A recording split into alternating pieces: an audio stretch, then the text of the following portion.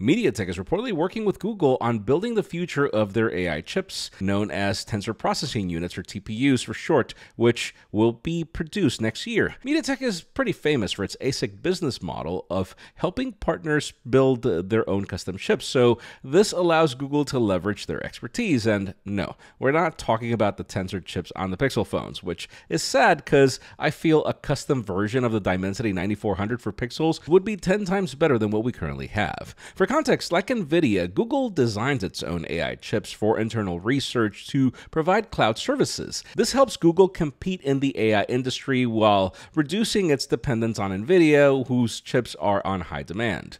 Last week, Google introduced its 6th generation TPU as an alternative to NVIDIA's processor. The report claims that one reason Google is choosing MediaTek is its close relationship with TSMC, which is currently leading the pack in chip manufacturing. MediaTek also offers lower prices than Broadcom, their current partner, though we do hear that relationship will remain to some capacity. Seriously curious to know what you think about a further Google and MediaTek partnership, because again, that would be a dream for me if Pixels would come powered that way.